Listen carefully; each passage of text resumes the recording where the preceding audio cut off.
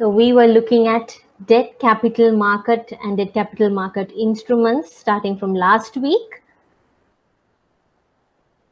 We looked at what debt capital market was. So before we step into studying about the market, what kind of a market it is, what kind of objective that the participants have is something that we need to be aware about before we step into a market. So we know with what intentions the participants are entering into the market.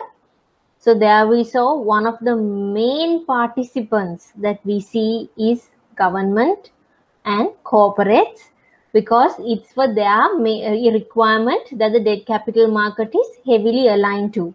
These two entities have some long-term capital requirements. To cater to them is how the debt capital market is structured. All right. And we also saw when it comes to any capital market, you have primary market as well as secondary market. So similarly, when we talk about debt capital market, we can see a primary debt capital market and a secondary debt capital market. What are their functions and what they perform is explained in our prior lessons. Then what is the main significance and importance of having this debt capital market? I highlighted it to you. Yes, you need this market for the efficient dissemination of the monetary policy and whatnot, efficient allocation of resources. Yes, but the main significance is this market provides the financing avenue for government's development activities. You know, when it comes to welfare related projects, development related projects that run more than 1 year. So to cater to such high level projects, you need long-term, sometimes very long-term financing. To cater to them, yes, you need a debt capital market. Similar to that, for corporates, money market helps them to run the business smoothly, catering to their working capital requirements. But for them to improve, for them to develop, expand, they have to tap into debt capital market if they decide on debt financing. And to address that, we need a debt capital market. Then we went through the participants. We know issuer and investor are like the hardcore must have participants in a market. So who could be the issuers in a debt capital market? Who could be the investors in the debt capital market? Investors in the debt capital market, again I reiterate, mainly who we see are institutional investors. Why don't we see individual or retail investors like you and I? One reason is we might not have that kind of a maturity appetite. For example, you and I as individual retail investors would not be keen on investing in a treasury bond for 30 years. Okay, then that might not be our cup of tea. Or the fund size, the amount we have. You and I as individual investors, the quantum of funds we have for investment could be very minimal. But if you take institutional investors, it could be pension funds, insurance funds, certain debt gilt edge funds, or when they have, for the funds they have, they could easily tap into this market and invest in high ticket sizes. Okay, so for those two reasons is why you see mostly institutional investors in this particular market. Who are the ancillary participants providing support to this market? Yes, we see managers who help in the origination and even in the underwriting and even in the distribution stages of the debt capital primary market. What do? They help the issuer. They advise the issuer to arrange, how to arrange the structure, how to whether to underwrite or not, how to distribute, how to market this issuance to the public. That's the role of a manager. Agent and trustee, remember, agent and trustee are two different parties. Who does the agent represent? Agent represents the principal. The interest of the issuer is what the agent is worried about. Trustee represents the investors, representative of the several hundreds of investors is a trustee. So trustee's motive is to ensure that the investors are safeguarded. Okay, so you can hire these two entities as well, these two individuals for their services in this debt structuring process. Finally, you have the trading infrastructure. You can have companies supporting you for the issuance, but you need the platform to issue and to trade on that instrument. So to provide that platform is where the trading infrastructure comes in. Then we saw the benefits and the disadvantages of choosing debt financing. Again, remember here we are comparing this to equity financing. And this decision making impacts or affects corporates. Do government have to worry about debt versus equity? No, as an issuer, the government cannot tap into the equity market.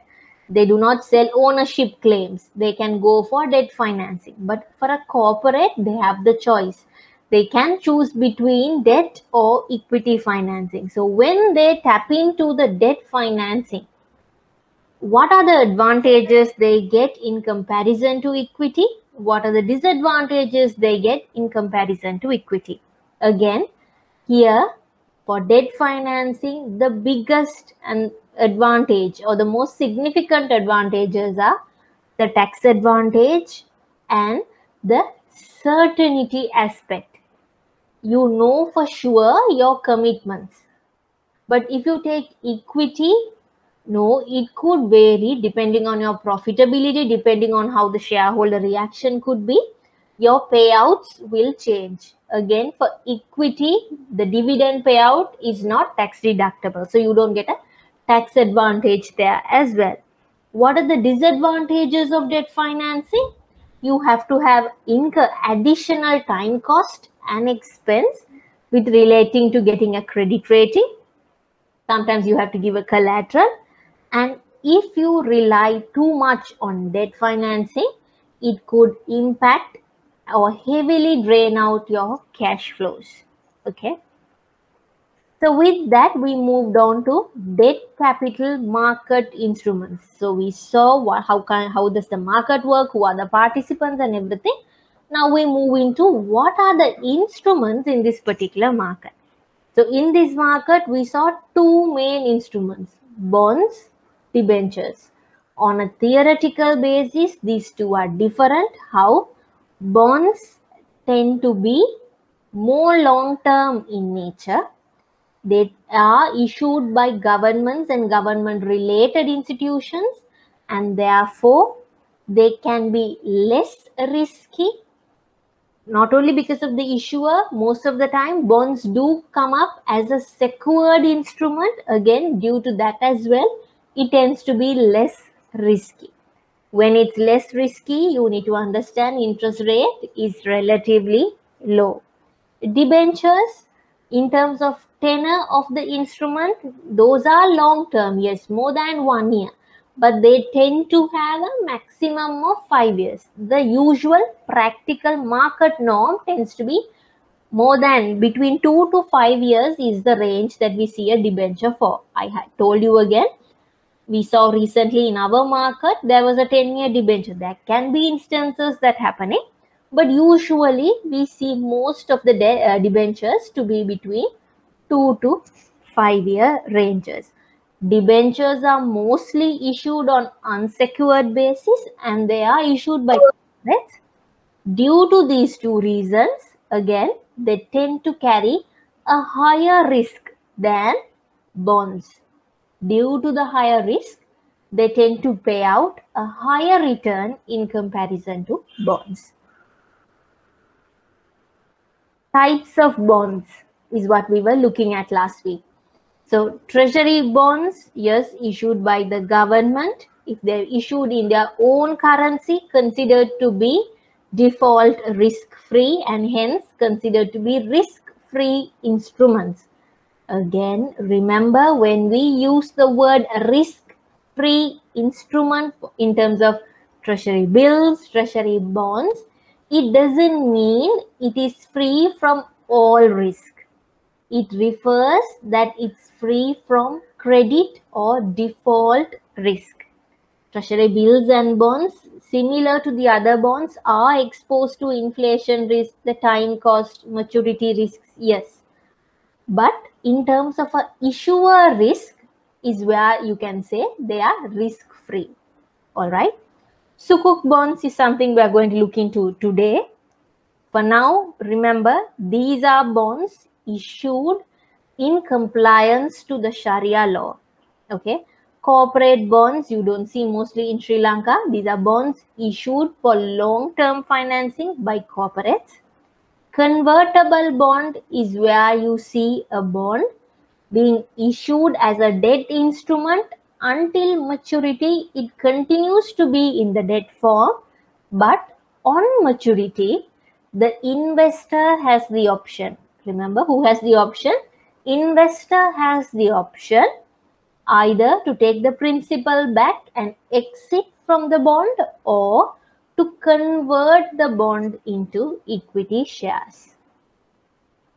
Green bonds is when you issue bonds, but you raise money from that bond to finance a environment or sustainable related project. Then you refer to that bond that you issued for this purpose as green bonds.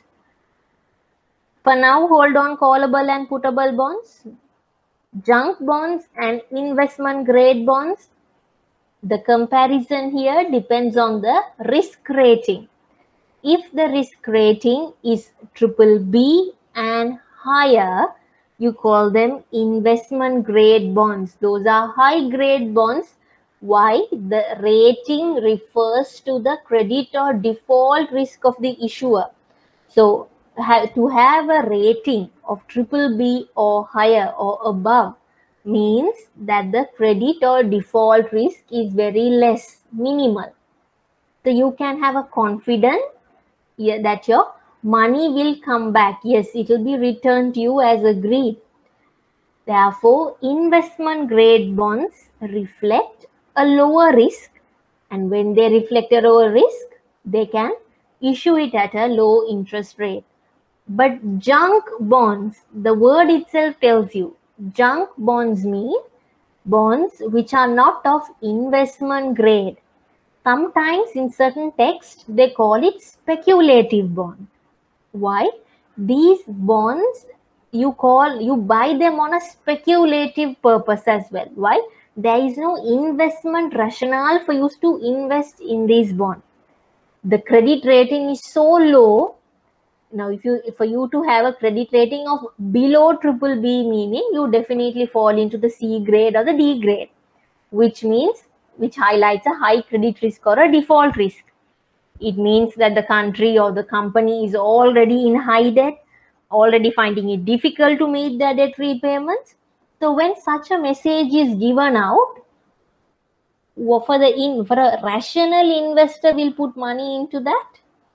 Obviously, depending on the risk, he needs a return, yes. But if you know there's a high probability that your money is going to vanish or going to be disappeared, will you bet on it? Will you invest on it? Unless you're a risk taker, no.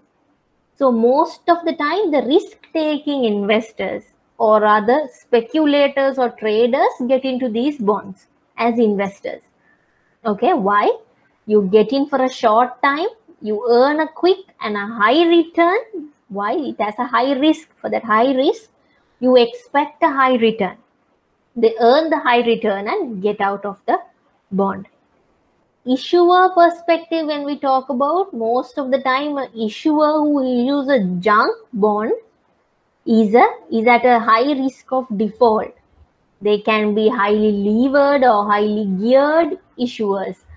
Sometimes a new startup company who doesn't have a proper business or proper cash flow to pay out. It can be a capital intensive company who have invested heavily on machinery through borrowings.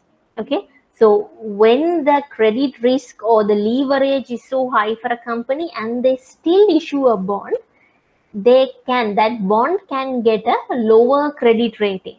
Moment it gets a lower credit rating, lower than BBB, you name it a junk bond.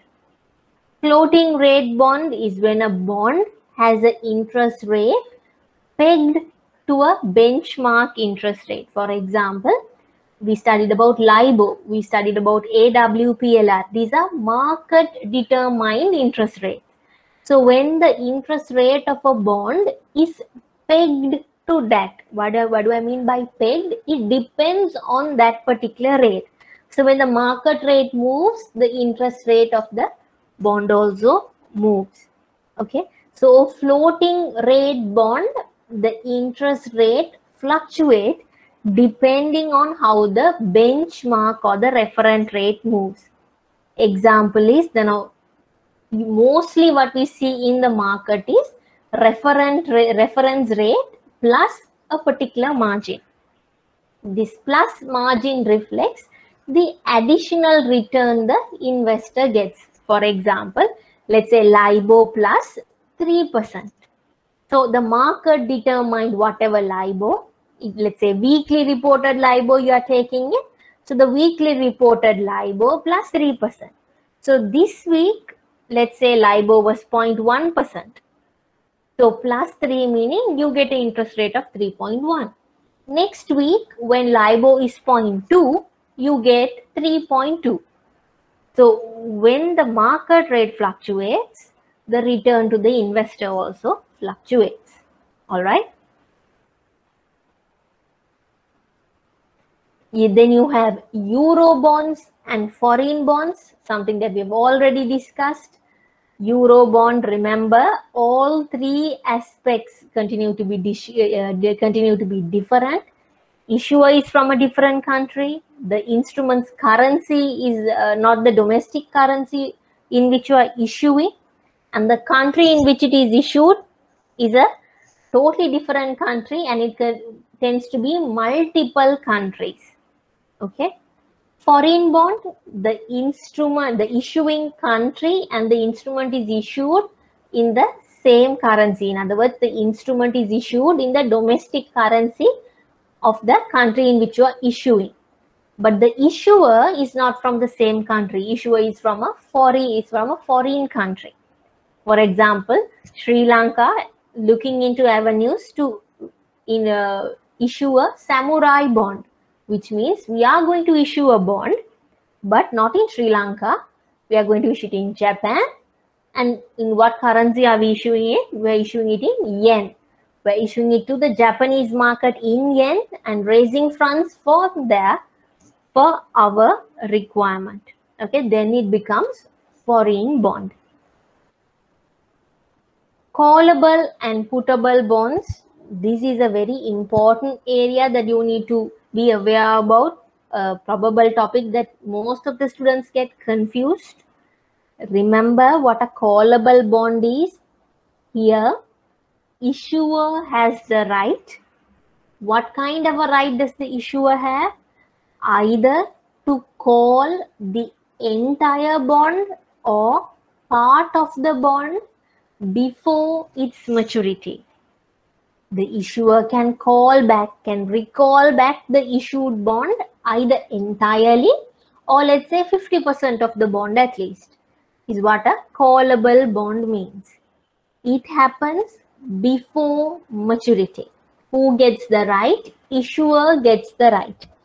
Because issuer gets the benefit and the investor could be at a loss, you have to, when you're issuing this particular bond, you tend to issue it at a higher interest rate. On point of view of the investor, what are the risks that the investor has? Investor has a reinvestment risk here. Why? A callable bond is exercised when the interest rates are low.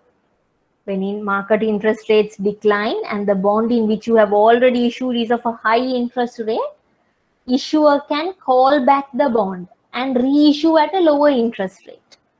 When he is trying to reissue at a lower interest rate, investor is going to lose the high interest he has got, and now he is going to end up with a low interest rate.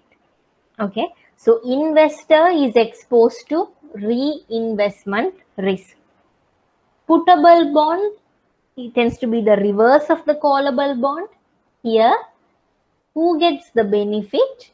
The investor, the buyer, the person who invested in the bond has the right to get his money back before the maturity. If not, what happens? Money comes back only on the maturity date.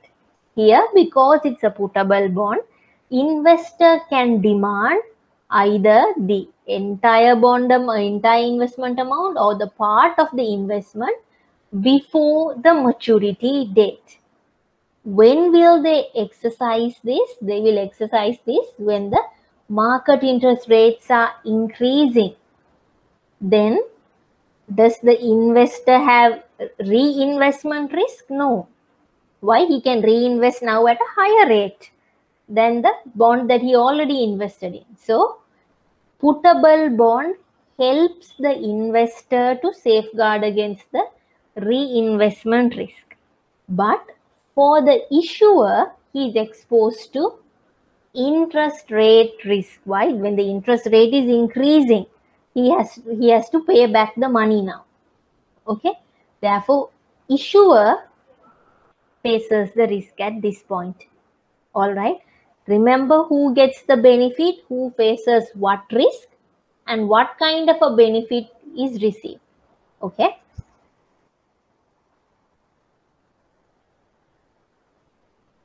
Risk associated with the bonds. Or throughout here, the main risk that you need to remember is the interest rate risk. Understand exchange rate risk is associated to a bond if the cash flow of that bond comes in forex. If not, exchange rates impact tends to be minimal on a bond. Okay. Yield curve risk is when there is a movement in the interest rate, when there is an increase in the interest rate, not passed down across the maturity on a parallel basis. If it's not passed down correctly and the adjustment is non-parallel, where short-term interest rate have moved higher and the long-term interest rate have not moved at all or have moved lesser, then it tends to be the bond holder is exposed to the yield curve risk and reinvestment risk. You already invested in a bond and on maturity you get your money back with the return. But when you get your money back, when you're trying to reinvest, you have to invest at a lower interest rate. Why? The market interest rate could have declined. That exposes the investor to reinvestment risk. For example, if I had, think about this aspect, if I put my money on a FD and the fixed deposit was giving me 15% for 1 year. Okay. Let now within that 1 year, interest rates have declined. Now my FD is going to mature. When it matures, I want to again renew, continue it. When I am trying to renew, FD rates have come down. Now I have to put the FD at only 6%. So on reinvestment, I'm losing out. I'm losing 9%. Then for the investor, that's a risk. I'm going to get a lower return.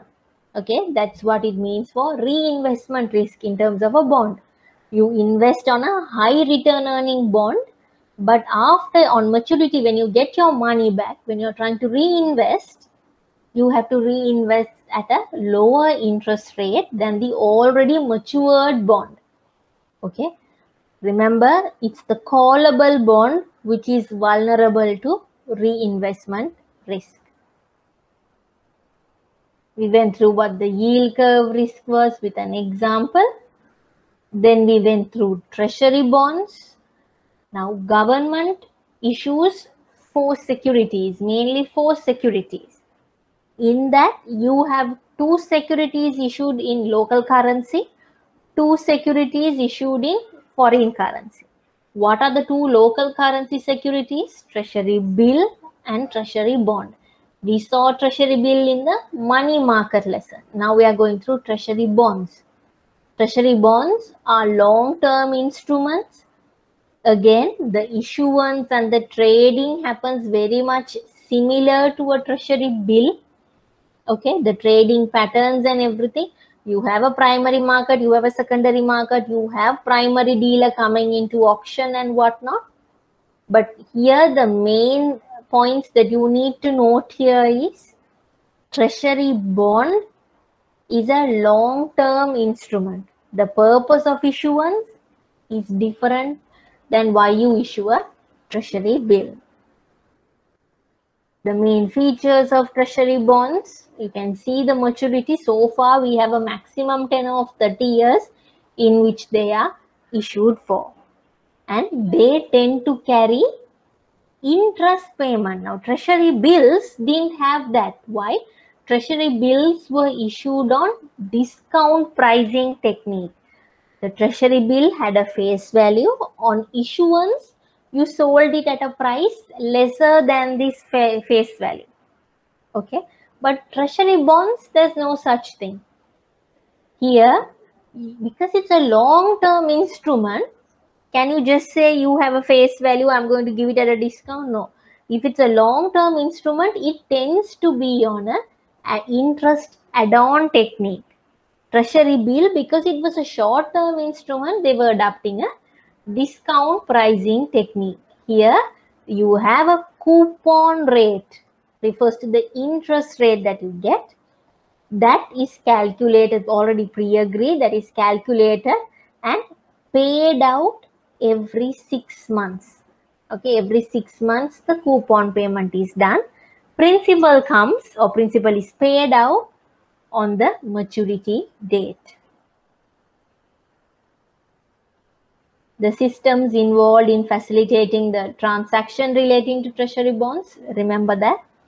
And now we are going to start from the two securities issued by the government, but not in local or domestic currency. In dollars, in foreign currency, our government issues Sri Lankan development bond and international sovereign bonds. Okay.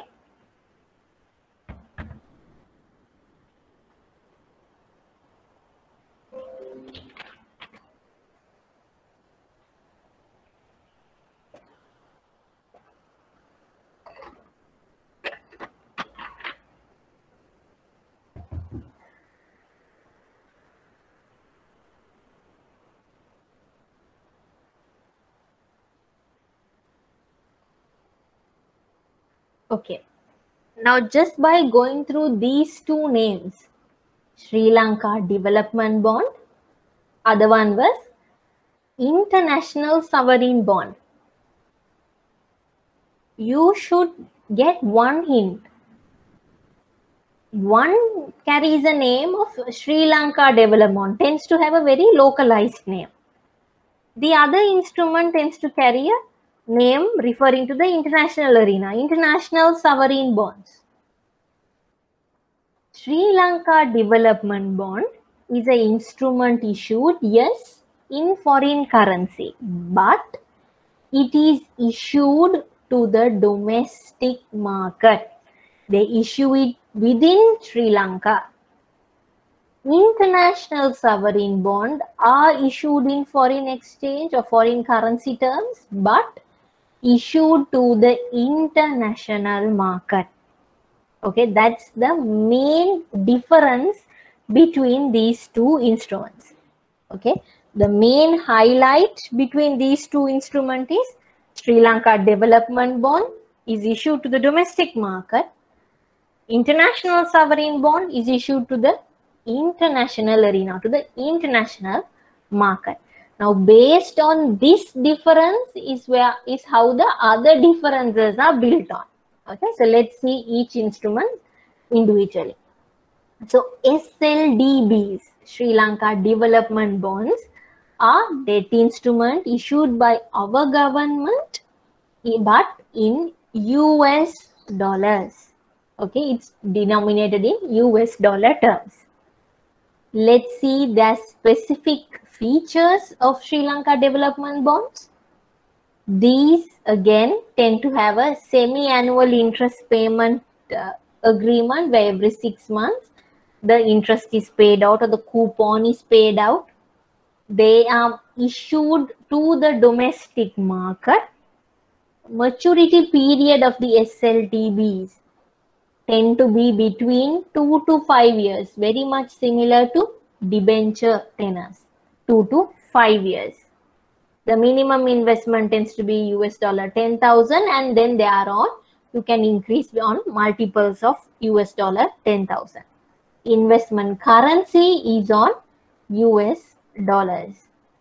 Sri Lanka development bonds can have their interest rate either fixed or floating, but they are, if it's a floating Sri Lanka development bond, they are pegged always to the 6-month LIBOR for USD. Why am I saying for USD? I told you LIBOR rate is calculated for 5 currencies. Okay, for 5 different currencies, LIBOR rates are calculated. Because our instrument, the Sri Lanka development bonds, are issued in dollar terms, you use the market interest rate as LIBOR, but what LIBOR? The dollar LIBOR. Okay, so LIBOR for dollars is used. What's the tenor they use? 6 months. Why? The interest payment happens every 6 months. So for floating interest rate relating to SLDB, they are pegged to the 6-month dollar LIBOR with a margin. If it's a fixed rate, it's just one fixed interest rate. These bonds are issued in paper form or scrip form. All right. International sovereign bonds. These were started to be issued from 2007. Again, they are issued by the government of Sri Lanka. Let's see the features of the ISBs. They also have semi-annual interest payment. They are issued to the international market. Maturity tends to be between 5 to 10 years, a bit of a long-term instrument. The currency in which it is issued tends to be dollars. They have fixed coupon rates, not floating coupon rates, and they are issued in scripless form. Why is this issued in scripless form and not SLTBs? This is an international sovereign bond. Can you send out paper documents to international investors all across the world? Hence, it tends to be in a paperless form or an electronic basis. I think very soon they will convert SLTBs as well to scripless form, but for now it tends to be on scrip form. Okay. Another biggest difference between these two instruments is one is targeting the domestic market, SLDBs.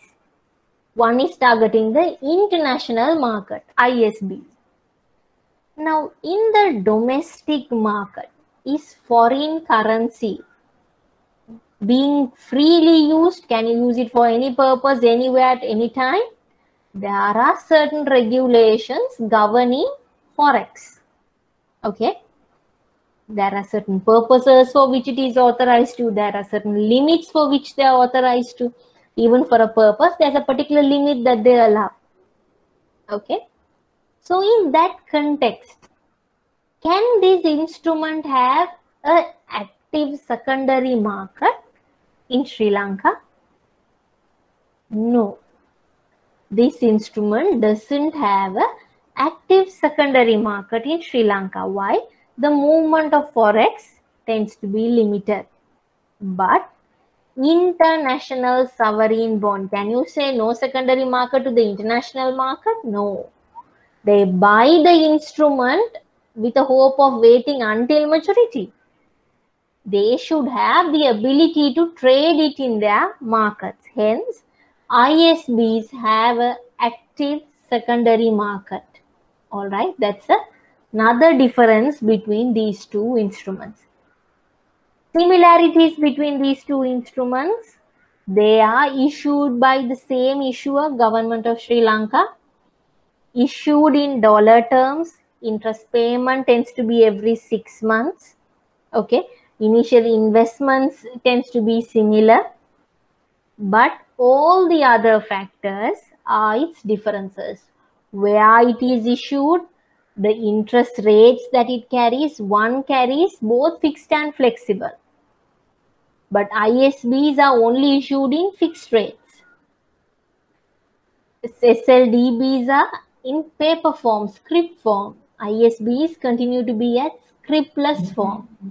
The maturity, SLDBs tend to be between 2 to 5 years. Yes, it's long term, but not very long term instruments. But international sovereign bond, the tenor tends to be between 5 to 10 years. So it can be 7, 8, that kind of a time horizon. All right. So understand where it is placed.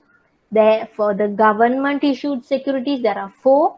Only one falls into the money market. All other three falls into capital market. In that, only one is in rupee terms. The other 2 are in forex terms. All right.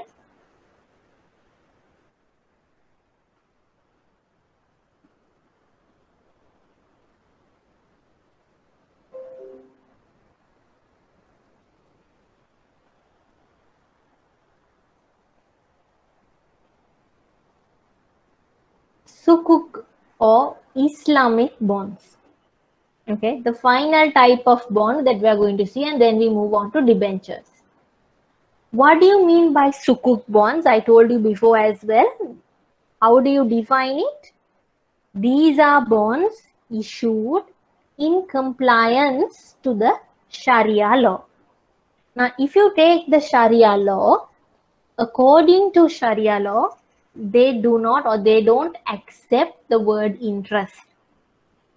Okay, they want the money to have, they don't want the money to be in idle and get a return. For them, it should have some kind of a positive revenue generation, and from that, yes, you can get a share. But just having money and idling and then getting an interest, that concept is not supported. Okay, so in line with that is how the sukuk bond is designed or structured. Now, if you take Islamic banking, the return comes in the form of profit sharing. All right. So when they were structuring sukuk bond, they had to structure it in such a way that where you don't get an interest, you get a profit share. Now, when I talk about a profit share, does it hint on a debt instrument or does it hint on an equity instrument? If you think about dividend, dividend is a share of profit. Is interest a share of profit? No. Irrespective of whether the company is getting a loss or a profit, you are going to get your interest. But here, word is profit share. If it's a profit, yes, you get a share of the profit. But if it's a loss, you have to get the share of the loss as well. So, designing or structuring sukuk bond was in such a way that sukuk bond had both features of debt instruments and of equity instrument. It's designed in a way that it tends to have higher features from equity and very less features of a debt instrument. Why? Because this bond has to be in compliance with the Sharia norms. So this is structured in a way of asset-backed security. These back a certain project, certain business, and backing that is how the bond is issued. There needs to be certain activity which is earning a profit that backs this bond. Okay, so you can't call sukuk bond as a complete debt instrument. Yes, it has features of debt instrument, but it has more features of equity, to be specific, a asset-backed security. Okay. Now the word sukuk represent ownership. Ownership of that underlying, it can be asset, project or business. Okay. Now if you are buying a sukuk bond, you become or you have the claim on the backing asset or project. You have a ownership, you have an interest on that activity. Why? If that activity performs well and earns a profit, then you earn your return. For a debt instrument, you're not bothered. It's not ownership. You can run it any way you want, but get me my interest is going to be the worry. But here, you have an interest on that venture. Why? You want the venture to earn a return because you are getting a share of that. Okay. So when you invest on a sukuk bond, you get the share of profit from that asset. Now, what is the similarity that sukuk and conventional bonds have? The only similarity is it has a specific maturity date. Now, equity, do they have a maturity date? No. You are the owner. You expect to hold the instrument for the foreseeable future. Therefore, you don't have a maturity date. There is no date in which the instrument expires. But here, remember, it's a bond end of the day. It has to have a debt feature in it.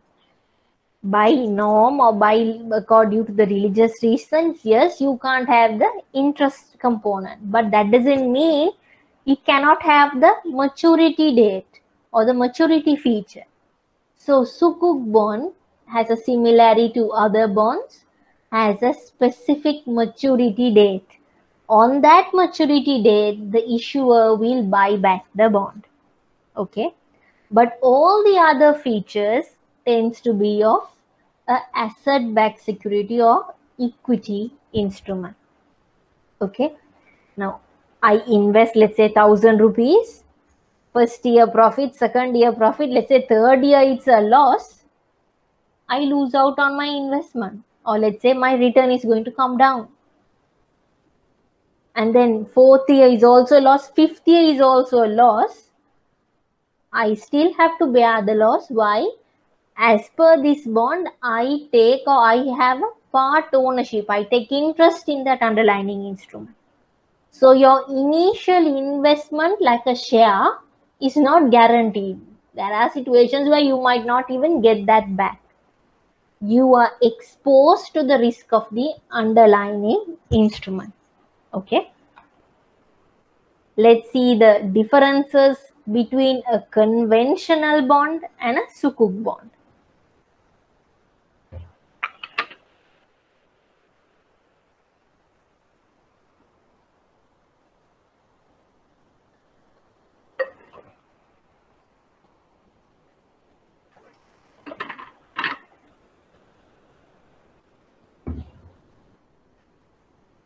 Now, if you take conventional bond or the normal debt instruments, do you get an asset ownership? No. Your conventional bond indicates an obligation. The issuer is bound to pay you back. That's the obligation that it highlights. But take a sukuk bond. It doesn't notify a obligation. Yes, on maturity they have to pay you back. But sukuk bond reflects a ownership on that underlying asset. If you buy today, you become a part owner. You take interest on that underlying asset. You cannot neglect on let it go anywhere it wants. It's not how you would act. You have to take interest. Why? Your return is related to that. Okay, so sukuk bond doesn't reflect a debt obligation aspect.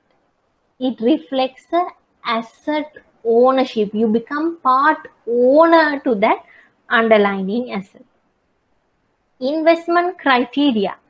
Now, if you take a usual bond, you can issue a bond for any purpose as long as that purpose is a legal purpose.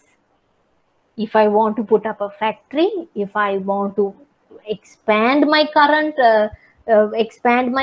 factory with additional machinery, if you want to venture into a new business, or for all those reasons, yes, I can issue a bond as long as the business I do or the reason for which I issue the bond is legally accepted. Okay, the investment criteria tends to be the legal acceptance. But Sukuk bond, not only the bond has to be Sharia compliant, your purpose or the asset tends to be compliant to the Sharia law as well. You can't just worry about the legal or the usual regulatory laws and regulations of the country alone. You have to ensure that the business endeavor that you do is complying to the Sharia rules and regulations as well. There are certain businesses, there are certain activities prohibited. So you cannot venture into those, or you cannot raise money through Sukuk bonds to fund for such activities. Issue unit.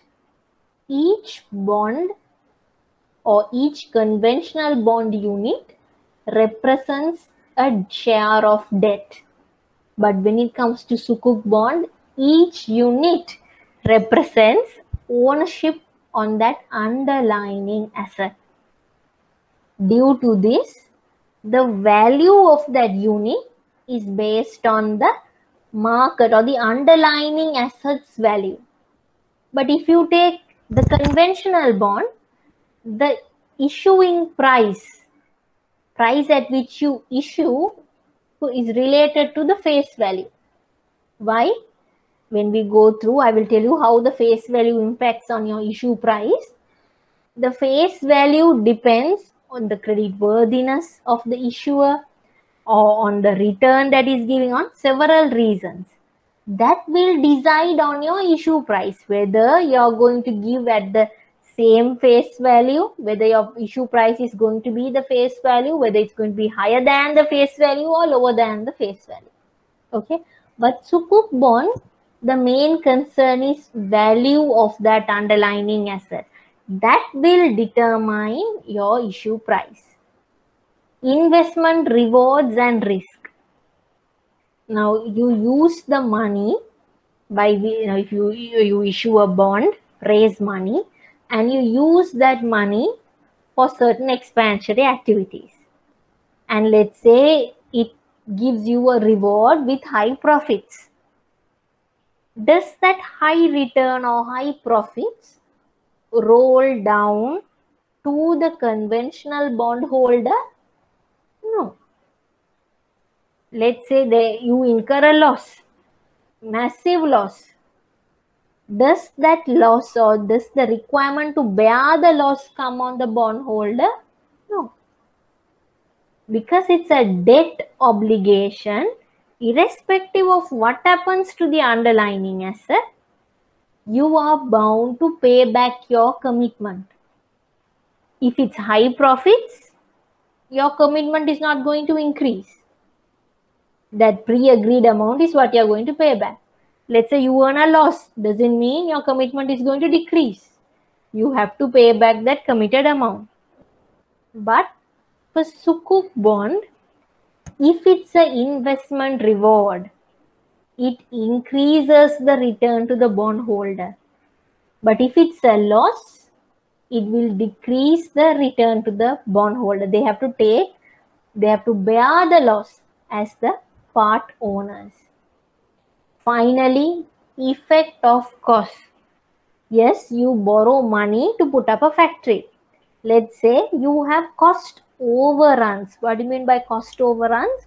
You plan out a project with a particular budget. Let's say you overrun the budget. The actual requirement or actual financing is now going to be higher than what you have budgeted. That would lead to a bad position. Why? Because if you have a cost overrun, you're going to find ways to finance that. You might have to borrow money on short notice at high interest rates. That will lead to a loss situation. These cost overruns, if it is borne by the owner, again, profit of that venture is going to decline. Does this cost overrun impact a conventional bondholder? No. Why? Their return or their commitment is fixed, pre-agreed. But Sukuk bond, here your return depends on the profit. So if there is a cost overrun which the owners has to bear, their return is going to decrease. If there is a cost overrun for which you need additional financing or short note basis, you're going to get financing at high interest rate. Again, that's going to impact on your profits. Why? That interest payment will reduce your profits. Okay, so higher cost will result in lower return to the Sukuk bond holder. Okay, so see how the thinking differs. Sukuk bond tends to be highly biased towards the equity aspect. Why? They are asset backed. The return tends to be depending on that asset. Conventional bond, your return is interest. Even if you don't use that money for that intended purpose, you have to pay that agreed return, agreed interest. Okay, whether it's a loss or a profit or whatever scenario. Only similarity between these two is both have a specific maturity date. On the maturity date, you have to pay back whatever is remaining. Okay. Finally, debentures. So far we went through bonds, what kind of bonds are available, each type, everything. Now we are getting into debentures. Again, remember, debentures mostly issued by corporates tend to have a tenor between 2 to 5 years. Okay. This is an instrument that corporates issue for long-term debt financing. When they issue and a person subscribe for the debenture holder becomes a creditor to the company. The company owes money to the debenture holder. Okay, so on you here, similar to the other bonds, you have an interest payment to be paid. It can be annual or semi-annual, depends on the company's policy. And on the maturity date, you have to pay back your principal. If you have borrowed certain money, you have to pay that back on the maturity date. Okay, that's how debentures work. But you have different types of debentures based on certain features. Let's see what they are. Now, I told you at the beginning itself, there are certain instances where debentures tend to be issued on secured basis and in certain instances on unsecured basis. So, first classification is based on security. If the debenture that you're issuing is coming on a secured basis, in other words, the debenture you issue comes with a certain collateral.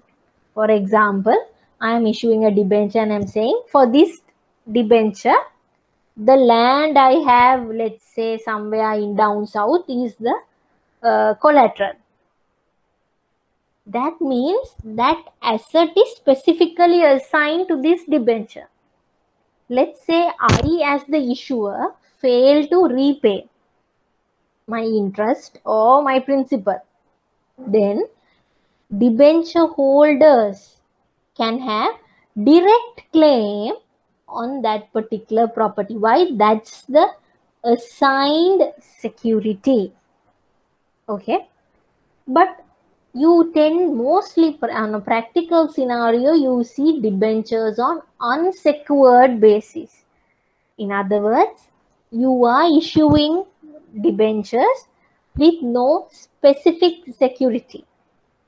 So as let's say issuers default, then debenture holders have to go for legal action or maybe for winding up. Then you go through the winding up process and get your money back. Okay, so if it's secured debentures, much safer for you. But remember, secured debentures will give you lower interest. Based on interest rates also, you can classify debentures. If the debenture carries a fixed interest rate, it becomes a fixed interest rate debenture. If the debenture carries a variable interest, especially pegged to a benchmark or a market interest rate, then it becomes floating rate debentures. Based on redemption. Now we know debentures have a maturity date. So on that particular date, they are redeemable. The issuer can get back the debentures. The investors can get back their money. So debentures are issued highly for a fixed period. Most of the debentures tend to be redeemable debentures. But in very rare situations, you see a type of debenture called non-redeemable debentures or irredeemable debentures. These are debt instruments, but these are not redeemed or matured during the life of the company. In other words, until winding up, this debenture will continue. Okay, it's on the winding up point that you will get your maturity amount back. Okay, practically you see more of redeemable debentures. Very rarely you see non-redeemable debentures. And if there are non-redeemable debentures, mostly it is the owner of the company who himself subscribe for the non-redeemable debentures as well. You don't see outside parties or retail investors going mostly for non-redeemable debentures. The owner or the shareholder himself or herself can become a debenture holder as well.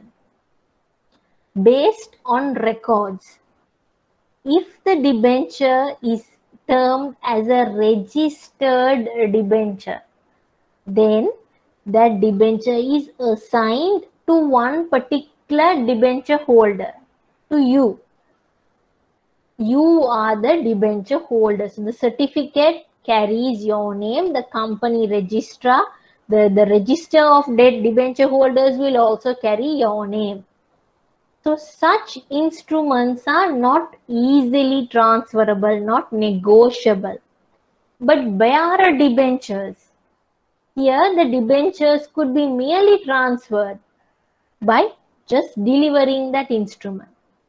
So there is no particular name assigned to the debenture or particular, there is no register particularly in which you have the names of the holders. Therefore, the transferability is not affected in bearer debentures. Registered debentures, yes, it is restricted. There is no transferability and no negotiability.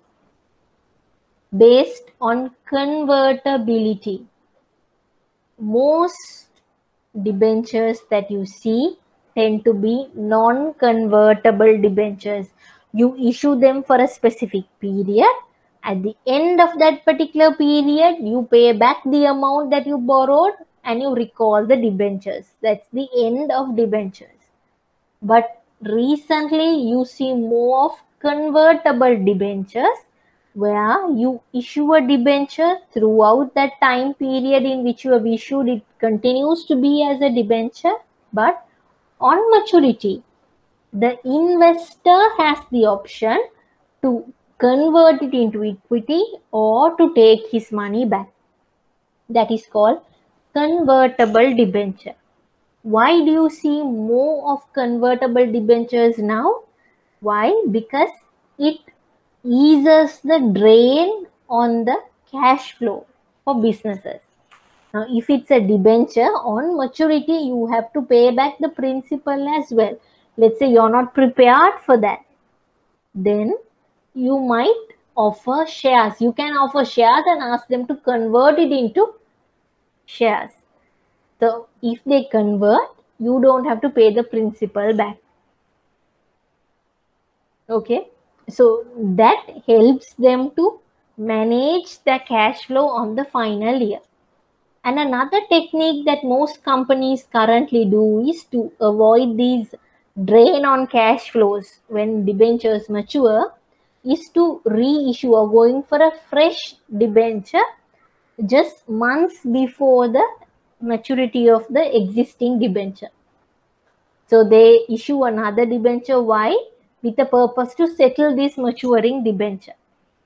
Okay, so that they can continue. They don't have to, if let's say they have issued a non-convertible debenture and they still have a drain on their financial, if they go for a payout on that maturity date, then they can reissue another debenture, use that proceeds and settle this expiring debenture. It's advisable to use it as a short-term technique, not like a permanent scale. Why? You can't forever do that and continue. On one particular day, you have to pay back the debenture. So advisable to use it as a short-lived technique or a short-lived strategy, but not a permanent thing. Now, if you are analyzing companies, you have to see this. Now, there are certain entities even in Sri Lanka, when one debenture matures, they reissue another debenture. So you will even see in their debenture prospectus, purpose of the debenture issue to settle the expiring debenture. Okay. Advantages of debenture to the issuer and disadvantages of debentures to the issuer. Now again, advantages of debentures are more similar to advantages of debt financing. You have the benefit of tax. The interest is tax deductible. The amount is already known, your commitment amount. No ownership dilution. By issuing a debenture, the holder doesn't become owner of that company. Okay, your profits are not diluted. You don't have to share your profits. The debenture holder has less interference into business matters. Now here, main word I'm using is less interference. I'm not saying no interference. I'm saying less interference. When we go through the terminologies of the bonds, you will understand why. And debentures carry a low issue cost than equity. Why are we saying that? You will be wondering, how can you say debenture have low issue cost? You have a credit, you need to take a credit rating, you need to make sure the credit rating is BBB and above, you have to market your issuance, everything. So how can you say issue cost is less? Why we say issue cost is less? One is when the benefit of tax advantage is taken into consideration, the cost reduces. Okay. Other aspect is, here only major cost is you going for a credit rating. But if it's an equity instrument, you have a lot more regulation to cover. You have to have a proper prospectus, a manager and everything, and then you have to get CSC clearance, regulatory clearance. Why? You're trying to get on board equity holders. You have to get listed. Okay. For those listing procedures, the regulations are much more tighter than for debentures. Hence, debentures tend to have low issue cost. Disadvantages of debentures to the issuer: you have to pay interest. You cannot default it. You cannot delay it. You are obligated. Then the capital that you raise here, yes, we call it capital, but is it really capital? You have to repay that amount. It's a borrowing. That capital is borrowed capital. You have to pay back. Therefore, there is a high drain on your cash flows.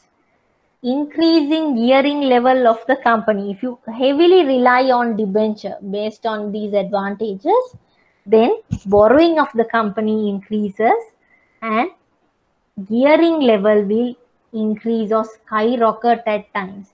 If your company is entirely running on borrowings and there is a complete drain in terms of interest, will there be adequate profit left? No. Okay. So disadvantage of debenture is if you rely too much, your gearing levels will increase. Finally, imposing covenants. Yes, there is less interference to business matters, but debenture holder can impose covenants, especially if the holder is a very prominent or a significant holder, then they can impose covenants on the business.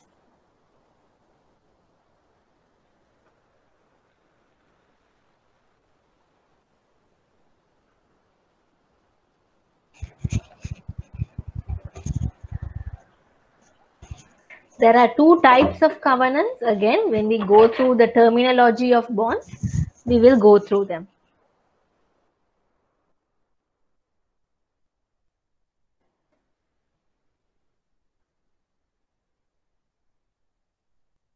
So having gone through debt capital market instruments, now we are going through bond terminology and valuation. This is like the heart of your lesson. We had the introductory part. We saw what the market is, what kind of an instrument. Now we are getting into the techniques of that instrument. How is this instrument valued? When issued, how it is going to get traded? How are the returns calculated? What influences its price and interest rates are going to be our focus. Okay.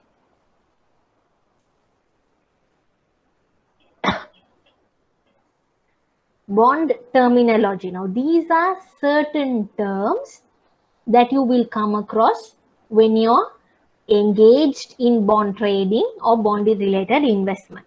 Okay. Now, principal amount. What do you mean by principal amount? It is the amount that is paid to the holder of a bond at its maturity. Okay, on maturity, the amount that you pay back is referred to as the principal amount. You can call this as par value, sometimes as face value as well. Now, you might think, why am I defining principal amount referring to the maturity date? Why aren't we saying it's the amount that the investor invests? Why can't we say that? You can't, because when you go through this lesson, you will identify, yes, in treasury bills, we saw discount pricing. Okay, we saw discount pricing. That pricing technique may not be entirely used in bonds, but for certain bonds, there can be a difference between issue price and face value. Okay, so to properly define your principal amount, you will refer it to the point of maturity. On maturity, the amount or the principal that you will receive or the capital amount that you will receive is what you call as the principal amount. This is also termed as par value or face value of that particular bond. Okay, the real value of that bond is what you call as the principal value or principal amount. The value of the bond or the principal amount is going to be your basis when you're calculating interest payment. Now, this principal amount is not going to fluctuate. When this particular amount, whenever interest rate increases or decreases, it's going to remain unaffected. Why?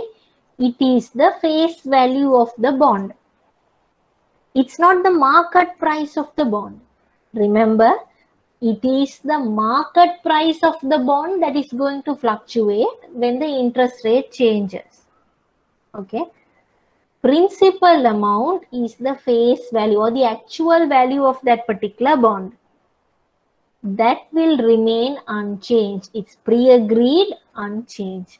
Hence, that will be your reference or that will be your base amount when you're calculating your interest payment. Issue date. Issue date is the date on which the bond that you have put to offer. Let's say from the issuer point of view, I offer a bond for you to purchase it. Let's say the day I offer and my offer is settled by you giving me the money is the issue date of that particular bond. Okay, it's the day in which the cash is transferred to the issuer and the bond certificate moves to the investor. Why is this issue date important? Because it is from that particular date that the bond will be activated. What do you mean by activated? It is from that particular date that the bond will start to earn interest. It has to be issued, right, to get interest.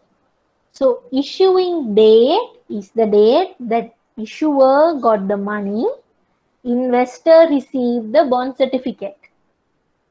Okay, so from that day onwards, yes, bond is already issued.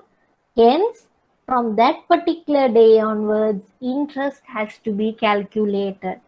Hence, issue date takes a huge prominence. Why? Interest calculation starts from this particular date. Maturity date. What do you mean by maturity date? It is the expiry date of the bond. The date in which the bond will mature and the issuer has to pay back the principal amount and the final coupon payment. On maturity date, there are two cash flows. Cash inflows to the investor, cash outflows to the issuer. What are the two? You have to pay back the principal and you have to pay back the last interest payment, the last coupon payment.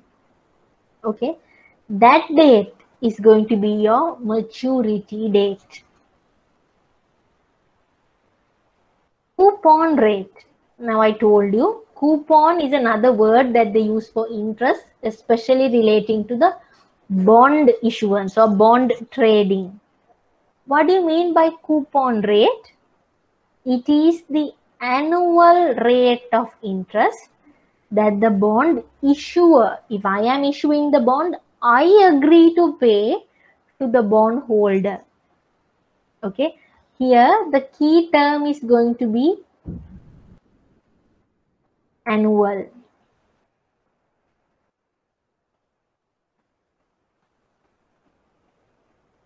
The coupon rate, let's say they give the coupon rate as 10%. Remember, it is a 12-month rate that they are giving. Most of the students, when they get a bond calculation and they get a coupon rate and the question asks calculate the 6 months interest, they simply take the entire coupon rate and charge. You need to understand the coupon rate is a 12-month rate. If they ask you the dividend payment amount for the first 6 months, you have to adjust it for the time. You have to divide it by 2 and get the coupon amount. Coupon rate, whenever given as a standard or just a figure, it is an annual rate that they are talking about. Okay. So who pays the coupon amount or who pays that particular rate?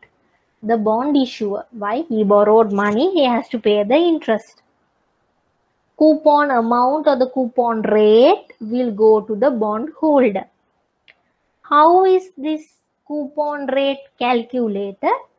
It is calculated based on the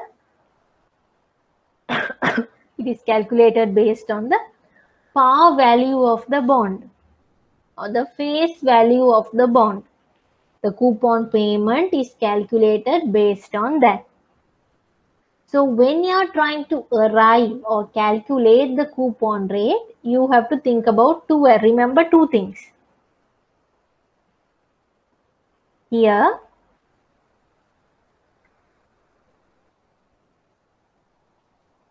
total annual is a word that you need to remember.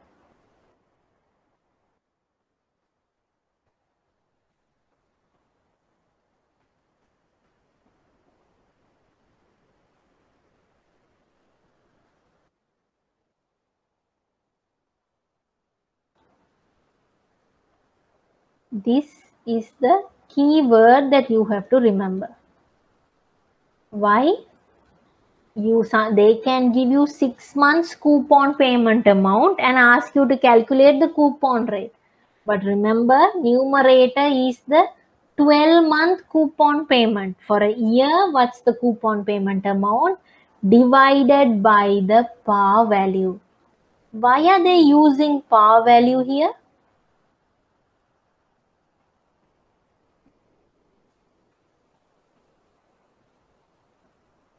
They can use market value. No? Why are they using par value? This is the agreed coupon rate. Will the issuer agree to pay interest rate based on the market rate? No. The issuer will decide the coupon rate based on the par value.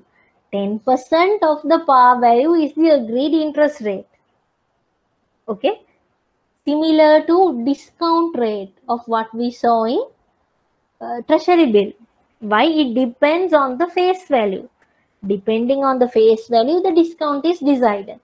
Okay, similar to that, coupon rate is decided based on the par value of the bond. So these two aspects you have to remember. Now this coupon rate we saw, it can be a fixed coupon rate or it can be a floating coupon rate. Okay, if the coupon rate is fixed, for example 5%, so let's say it's a 5-year bond, throughout the 5 year, every year 5% is going to be your coupon amount. Okay, that's fixed, already decided for. But floating rate means it is linked or pegged to a market rate or a benchmark rate. Whenever the benchmark rate moves up, the interest rate will move up. Fixed rate. Fixed rate coupon bonds are the most common type of fixed income security that you will see in the market. Why? Certain investors, most of the investors prefer this because your income is predetermined and fixed. In a time where interest rates are declining, fixed interest rate could be a helpful buffer. Okay. Now, fixed interest rate also has its disadvantages. What are the disadvantages? The interest rate risk of a fixed rate coupon is very high. If you can note it down on the side, just mention it. Interest rate risk of a fixed rate coupon bond is higher.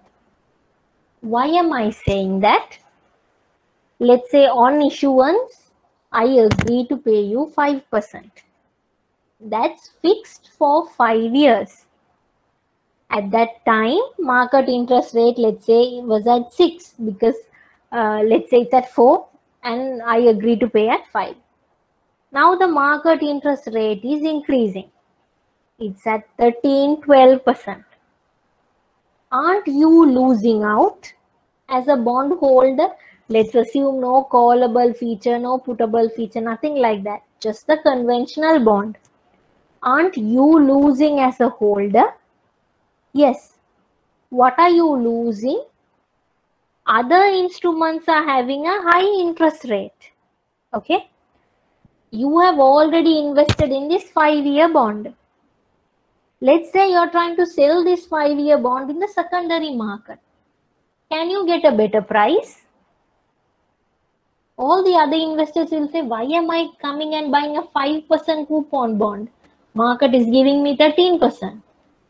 So you, the current bond holder, will have to sell at a very low price and incur a loss.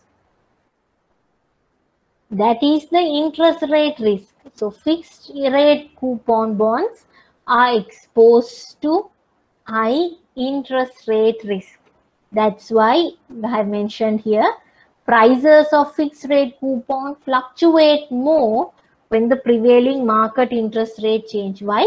The return is fixed here.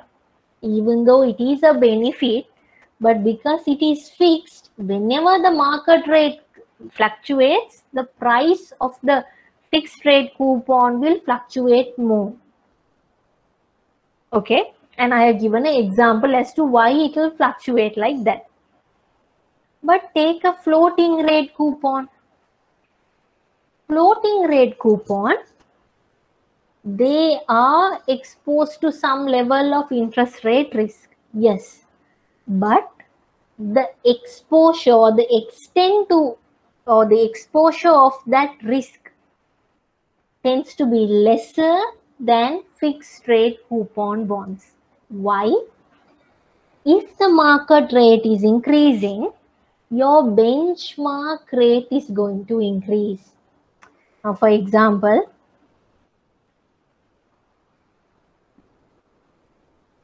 if I say LIBOR plus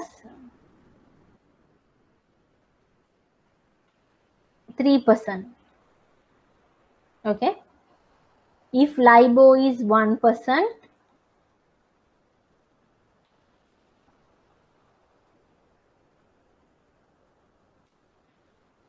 you will get the 4.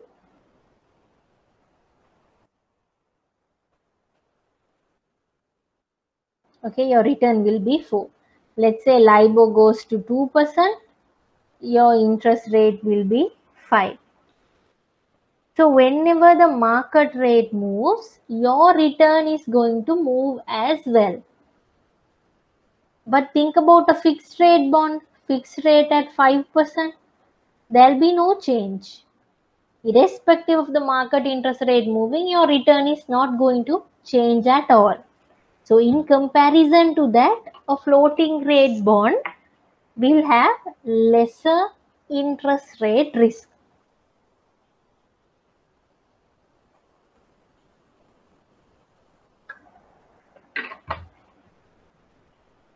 But why am I saying lesser interest rate risk? I can say no interest rate risk. Why am I saying that? Because this, yes, there is a floating interest rate, but how often is this reviewed? How often are you going to reprice the LIBOR? That will decide your extent of the interest rate risk. For example, most of the time, when there is a floating rate bond, you will reprice it every 6 months. Okay. You take a 6 months LIBOR. If you decide, let's say 1st of January, you take the 6 months LIBOR plus 3%. Let's say that was 1. 1 plus 3 is 4. So from 1st January to 30th June, you are going to have this as your return. Why? You repriced on the 1st and that's now fixed for 6 months. So within these 6 months, if the LIBOR shoots up, you are exposed to interest rate risk. Let's say within these 6 months, LIBOR has moved to 2%. On February onwards, LIBOR was at 2. So all the other entities were getting 5%, whereas you were getting only 4%. So until the 6 months end, you will continue at 4%. But on 1st July, when you reprice again, you get the new LIBOR. So you don't, if you take a fixed coupon bond, that impact is going to be there forever. But here, you can review it. You will get the benefit, but after some time. Therefore, you cannot say no. It's a lesser interest rate exposure compared to fixed rate coupon. Okay, I hope you understood. The frequency of reviewing the benchmark rate depends on the particular time period of the benchmark rate selected. For example, if the coupon rate is linked to 6 months LIBOR, very practically you can see only 6 months being used most of the time relating to bonds. If you take loans, you can see 3 months and whatnot, but you most of the time, if it's a bond, you see 6 month LIBOR being used. Okay, if you are using 6 month LIBOR, the review happens after the 6 months. It means at the end of every 6 months, the rate of the following period will be decided based on the LIBOR at that point plus 2% spread. Okay.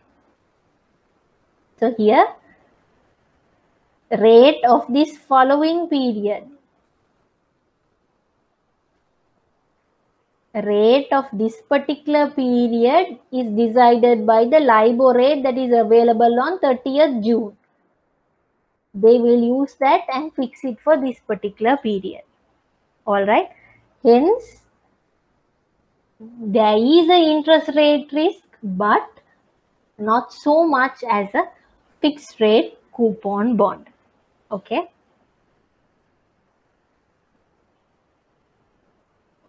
Current yield. Current yield is another aspect of looking at your return. But here, look at the term current yield. What do you mean by yield? Your return.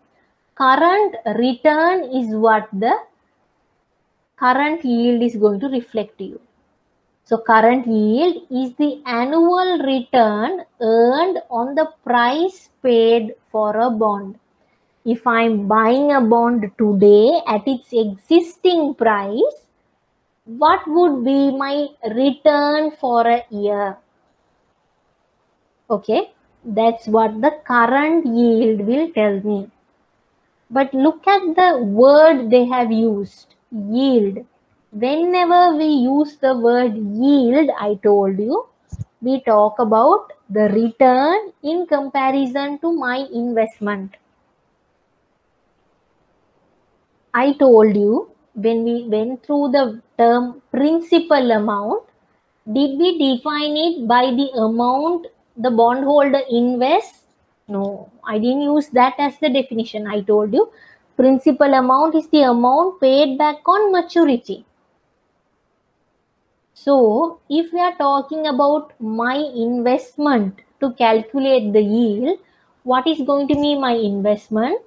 The price I paid to buy that bond.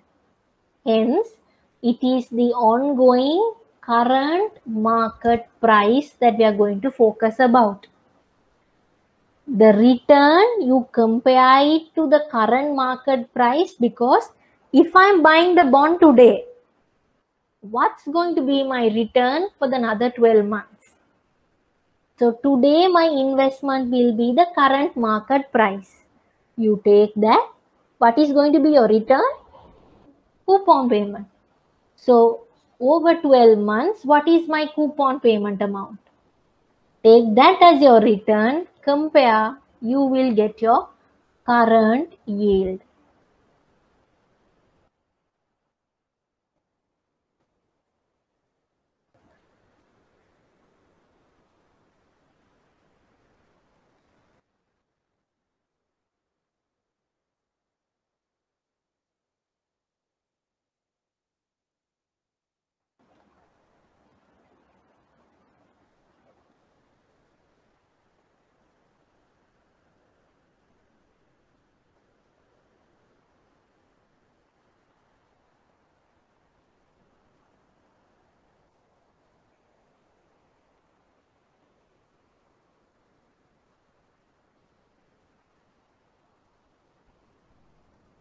Can you see the difference? The numerator is the same, but your denominator is where the difference is going to be.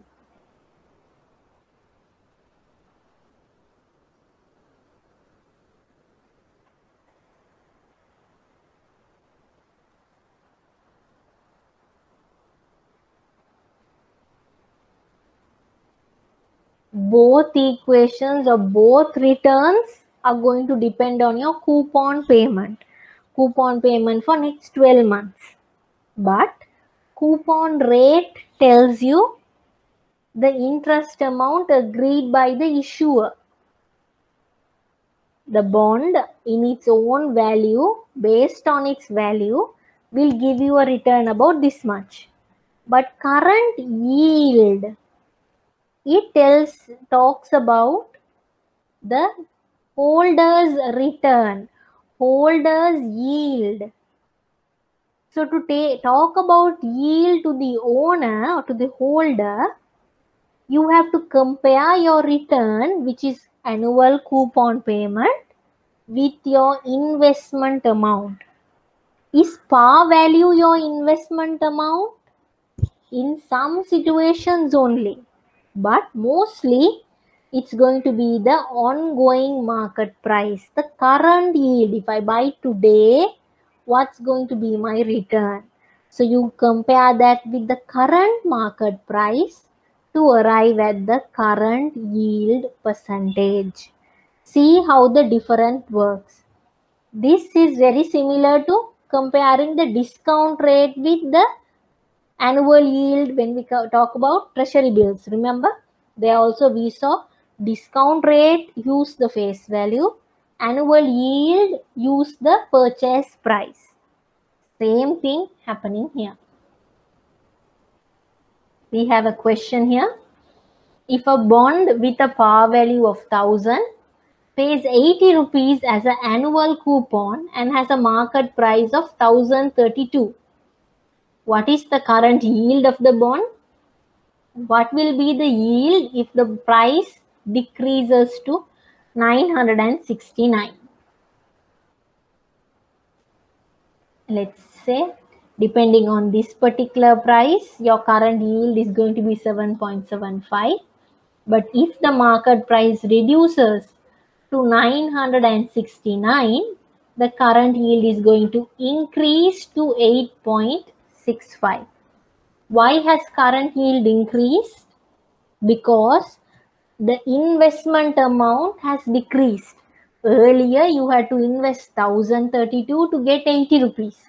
But now you can get the same 80 by only paying 969. So your return is going to be higher. But in this exercise, I want you to know two things. One is, irrespective of how the price changes, market price changes for the bond, the coupon rate remains intact. What is the coupon rate? 80 divided by 1000. That's going to be your coupon rate. Okay. Not the coupon amount. I'm talking about the coupon rate. Coupon rate is going to be 80 divided by 1000. Okay. 80 divided by 1000 will be how the coupon rate is calculated, 8%. Alright. That 8% will be unaffected. Why? Whether the market price changes or not, your coupon rate is going to remain the same. That's the pre-agreed rate. But can you see, when the market price fluctuates, what gets affected? Current yield. So current yield of a bond increases when price of the bond decreases. In other words, current yield is inversely related to the price of the bond. If the market price of a bond decreases, yield on that bond is going to increase.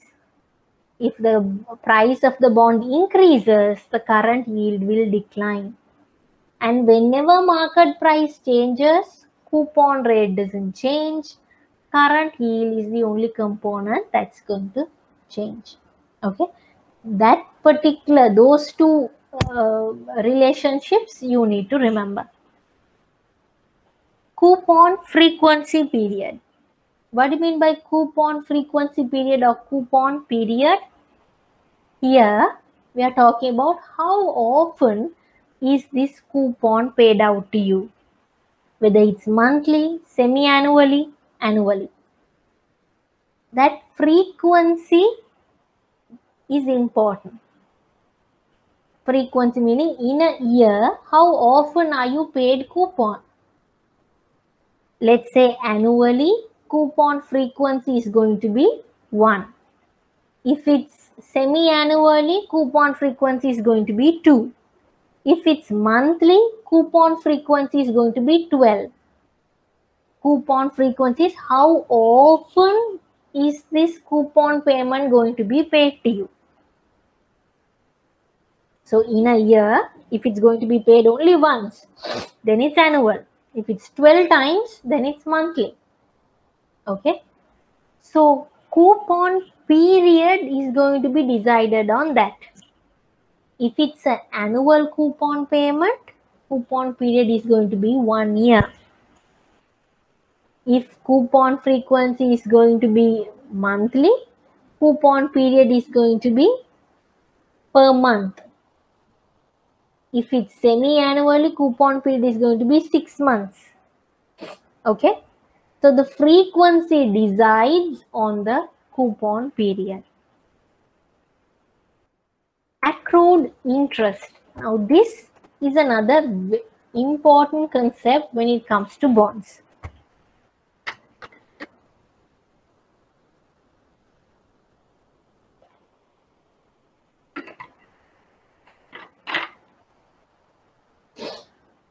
Now I told you the issue date is an important date. Why?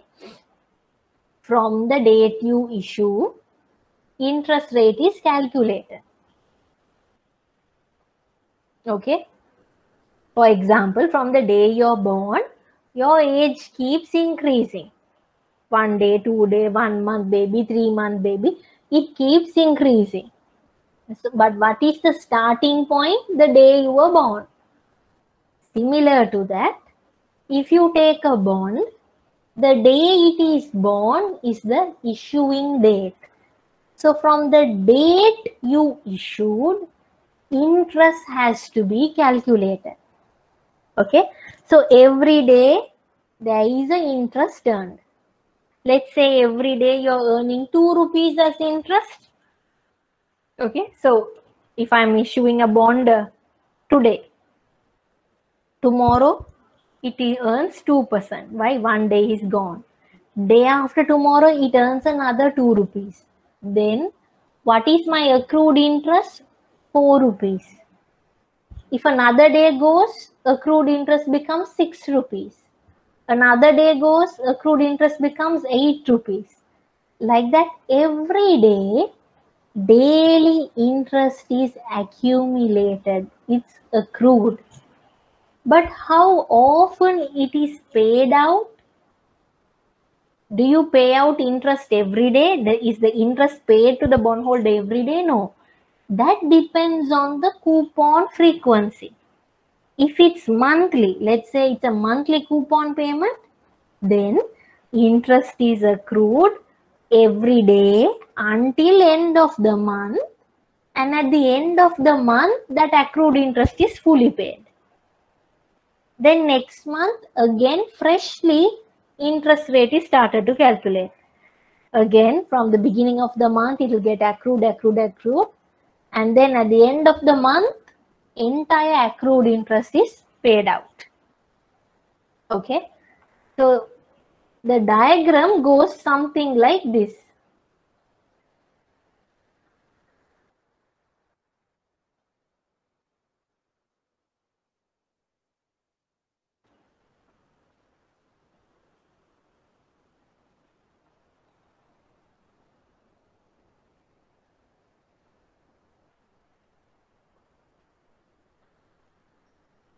Let's say this is 1 month. Okay, this is 1st January. So from day 1, interest is accrued. Now, why is it increasing like this?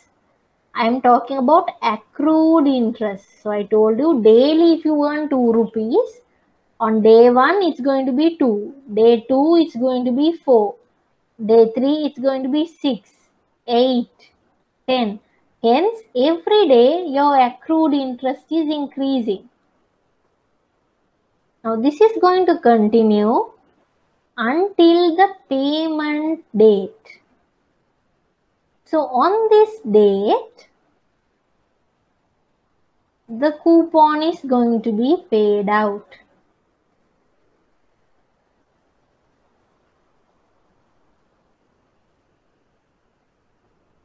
So when it is paid out, on that payment date, when the payment is done, is there any accrued interest left? No. Accrued interest becomes 0. Then again next month, from the beginning of the month, interest is accrued until the payment date. Again, on payment date, the entire amount is paid out. That's how accrued interest works.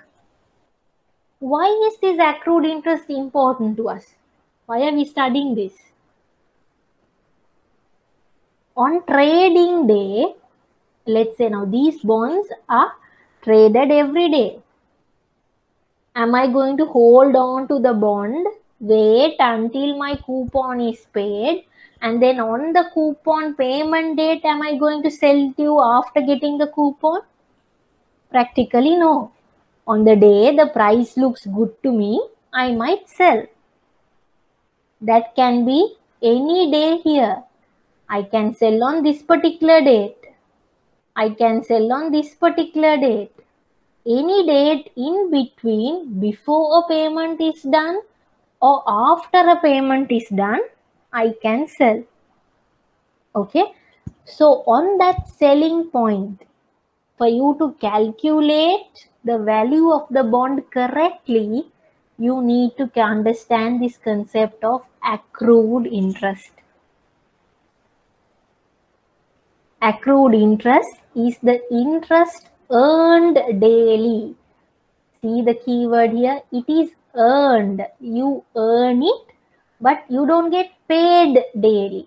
You have the right, it is accumulated to you daily and is paid out periodically in installments as coupon payments. For example, let's say my face value of the bond is 100. 10% is going to be the coupon rate. So what is my annual coupon amount? 10. For a year, I should get coupon of 10 rupees. So if the coupon payment is done every 6 months, end of June you get 5 rupees, end of December you get another 5 rupees. Hence, it will tally to the annual payment amount. Hence, that's why they say it here, paid out periodically in installments. So the 10 rupees is paid out according to the periods in portions, in installments. Until then, the interest is earned. Accrued interest is the interest accumulated since principal investment or since a bond's last interest payment date up to the current date or date of valuation.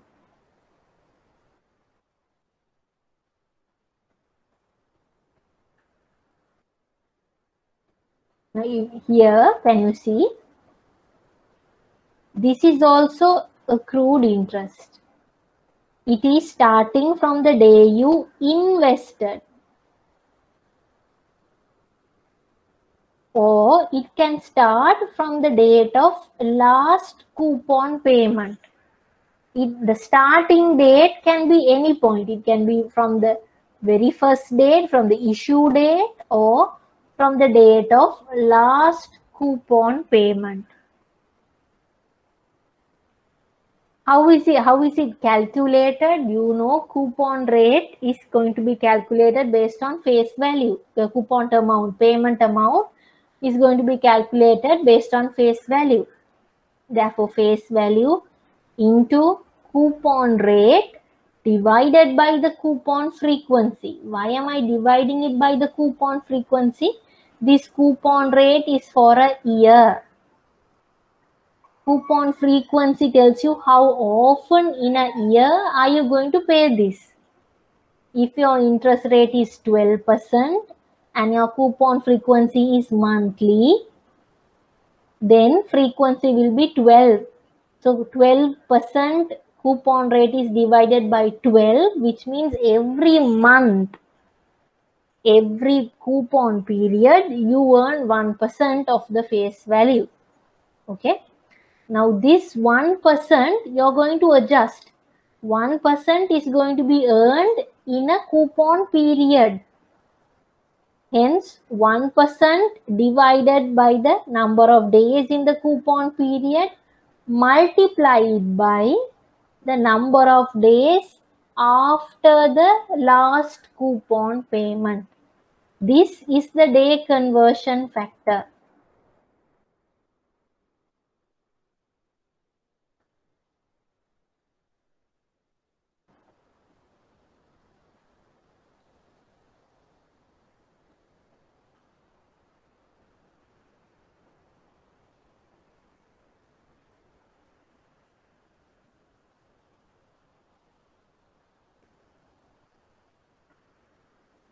Here, face value multiplied by the coupon rate, which is talking about 1 year. The annual coupon rate is what we are talking here. This annual coupon rate is now adjusted or divided by coupon frequency. Then what does this give you? This will give you the coupon rate. The coupon rate for one coupon period. Let's say the coupon period is for a month. For a month, what is the coupon rate? You can find that out. So when you multiply that amount by the face value, you will get the coupon payment in amount terms. Now that amount will tell you in one coupon period, this is the amount that you will get. If I'm talking about the diagram, you will know what's the amount for this entire time here. This amount is what you are going to calculate. Okay. After knowing that, now let's say the payment happened in this date. Now you need to know until this date how much is the accrued interest. You know the entire coupon amount for this entire triangle. But you now need to know only for this point. Then what do? You divide this by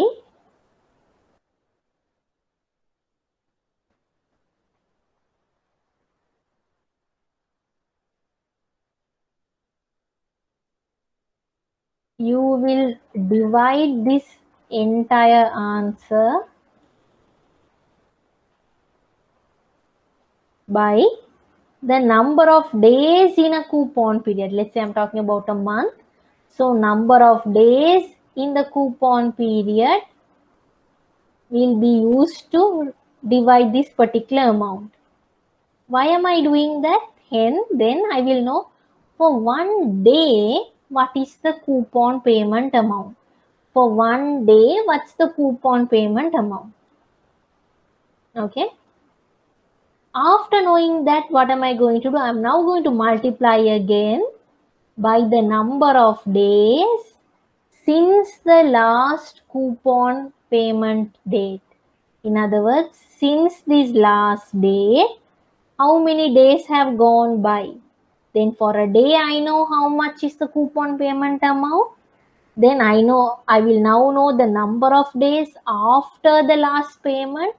When I multiply, I will know for this particular date how much is the accrued interest.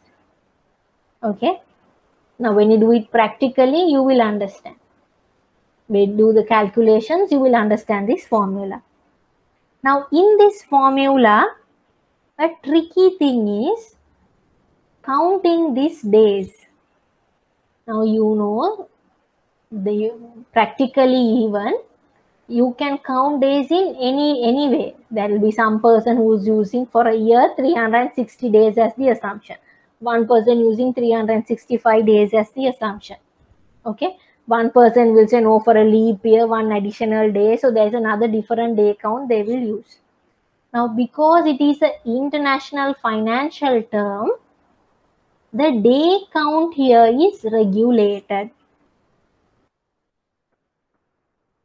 There are day count conventions that you have when you calculate the days. So if you're calculating accrued interest, usually that comes with this day count convention. You will say accrued interest calculated based on actual to actual day count. Then they will know by using what basis you calculated that accrued interest. Okay, so you have three bases to have the day count. Actual versus actual, or you can call it actual versus 365L.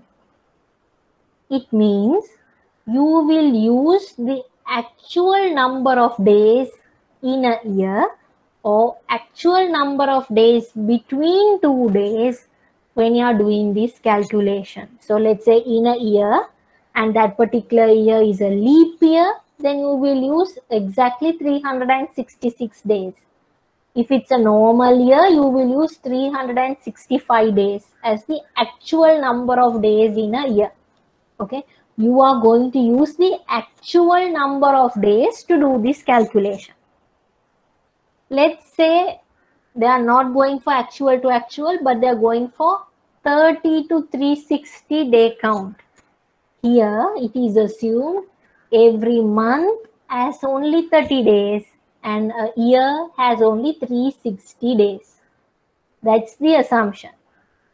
Okay, so if you are doing your day count, if you are doing your accrued interest calculation, and you have to find the number of days since the last payment day. Let's say it happened on the 15th of August, or it happened on 30th of September. You will take 1 month as only 30 days. You will disregard 31. You assume as 30, and for a year there is only 360, and do the calculations. Okay. Actual versus 365. Here you will take the actual number of days between 2 days and assume that a year has only 365 days. So you disregard the leap year day count. Okay. So here actual number of days between 2 days, but you assume a year has only maximum of 365 days.